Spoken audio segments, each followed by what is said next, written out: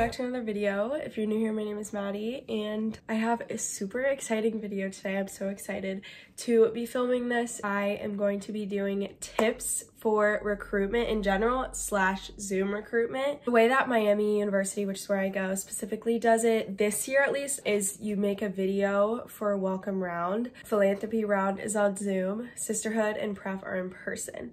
So I'm gonna be giving you all the tips for everything. I don't see it going back to normal, so hopefully this Zoom recruitment will be relevant even in the future. I am a sophomore and I went through this last year. I had such a good time and I just have gathered some tips to talk to you guys about so that you can also have a good time, because I know rush can be a super stressful time for a lot of people and it's really all about the mindset, and what you put into it is what you're gonna get out of it. I am standing today wearing my Panhell shirt. I feel mobile and I also just did my curls, which is why they look so crazy. I hope you guys enjoy this video. If you do, subscribe down below. I do a lot of videos like this, and yeah, let's get right into it. I have some tips written down, but I already just thought of another one that I don't have written down here, so I'm just gonna say it first. The welcome round videos are so important. This is something that Panhellenic did not stress enough for us to do last year. I literally remember I did my welcome round video with like chubby cheeks from my surgery, my wisdom tooth surgery, and like I was literally like talking like this and it was just so bad. And had I known that it's like kind of a big part of your rush experience, I would have spent more time doing it. I think that the welcome round videos are already due for the girls that are rushing this year, but if you're watching this video in the future, make sure to really show your personality in your welcome round video. Have good lighting, don't like be fake or anything, don't sound fake, which is something we'll talk about later, and just take it a little more seriously, because they made it like optional for us and they really made it seem like it wasn't as big of a deal as it is. And it's not a huge deal, but it is like a round. It's a whole round that they have us just doing videos for. It is important to show your personality through that video. Now actually getting into the tips I've written down. So the first tip is to plan your outfits. Obviously, this one's kind of a given. If you're taking it seriously, you will have like outfits for each round planned out. Usually philanthropy is more chill. I don't remember exactly what I wore for philanthropy, but it was just like a regular shirt or like a long sleeve, just pretty casual, but still cute. And since philanthropy round is on Zoom, it really only has to be cute from here up. So I highly recommend headbands and like cute earrings, cute jewelry, and then like a nice shirt that just looks good on you, looks good through the camera. And then sisterhood round is a little more dressed up, and that one is in person, so we will be seeing a full outfit. I'm pretty sure for sisterhood last year I wore like a nice pink blouse type thing. Then pref is the most formal, so definitely wear like a dress. Usually we end up wearing white, but they'll tell you, so definitely wear something nicer for pref. Some things that I suggest is not to wear your hair up during philanthropy round, because it's hard to be able to see the back of your head and like what's going on when you're on camera or like on Zoom. So don't wear your hair up, wear it down, put a cute headband in it, save the hair up for a later round. And definitely show your personal style through this. There's no certain things you have to wear. I mean, I guess it does get more formal as you go up, but no one is saying exactly what you have to wear. So really show your personal style, because that's what the chapters are going to want to see. Second tip is to do research. I believe that this helped me so much during my rounds, especially during philanthropy round. I had all of the sororities written down and what their philanthropies were, and then how I could personally relate to that philanthropy. Normally, a question that they ask you during philanthropy round is, how has this philanthropy impacted you, or how have you made a personal connection with that philanthropy? It could be like your second uncle's wife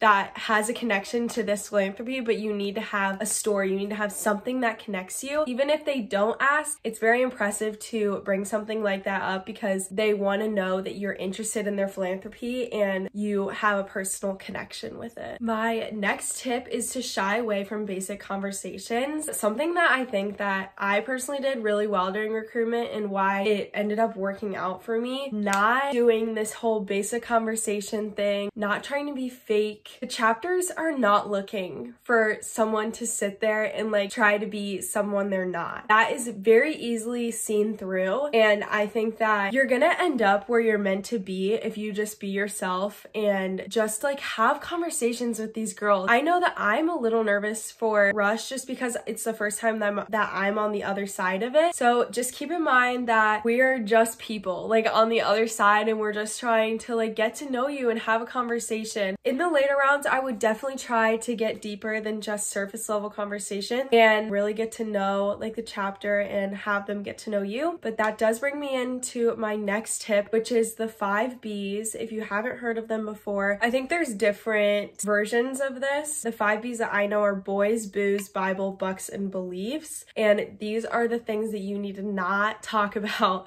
when talking to the girls or going through recruitment. Obviously, boys, do not talk about your boyfriend or any other guy in your life, and don't bring up frats. Do not talk about booze, no alcohol, no partying, not what you did this weekend uptown. Don't talk about it. We don't want to hear about that. And also don't ask us about that. Bible is obviously religion. You don't need to go in depth about your religion. That's not really what the chapters are looking for when they want to get to know about you, and it wouldn't be a deciding factor, so it's not really something that you should be bringing up or talking about. I mean, obviously if you're asked about it, or obviously if it's in a story or it's an important part of your life, you can do that, but other than that, I would shy away from talking about it. Bucks, money. Do not talk about how much money you have. It's really not what the chapters are looking for. It's not important. And then beliefs. This is more like politics. Don't like bring up your political views. Obviously, that's just not something that would be a deciding factor either, so it's not important to talk about. Another thing that isn't in the 5 B's is other chapters. I personally believe that you shouldn't be talking about other chapters when you're talking to a chapter, because it kind of shows that your head's like in a different place. And also, nobody cares if you know a girl in another chapter. Like, if you're talking to this one, then they don't care. It doesn't make you look cool. And even if you know a girl in this chapter, you could mention it if they ask or in like a different circumstance, but it comes off like bragging, and just because you know people is not going to get you into a sorority. That was kind of harsh, but like, I hope you know what I mean by that. Focus on the chapter that you're with, talk about them, let them see your personality in the best ways possible. A few other quick tips: make your social media public. The chapters do look at it, and if your social media is a good representation of you, then I would definitely want to make it public so that the chapters can get to know you better. Something that I did was have questions planned ahead of time, so if there was ever like an awkward pause, or usually they'll ask you if you have any questions, I could pull from that list of questions that I had already written down. It can be